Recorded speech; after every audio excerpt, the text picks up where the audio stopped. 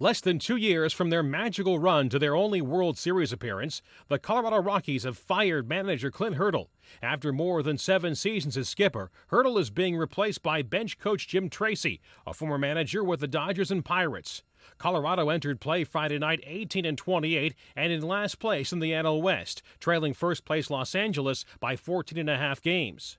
Hurdle, since taking over for Buddy Bell in 2002, had a record of .534 and .625 for a .460 winning percentage. Since that 2007 World Series in which they were swept in 4 games by Boston, the Rockies were 24 games under .500 with Hurdle at the helm. Tracy, who's managed over 1,100 games with a record 10 games below .500, piloted the Dodgers to a division title in 2004.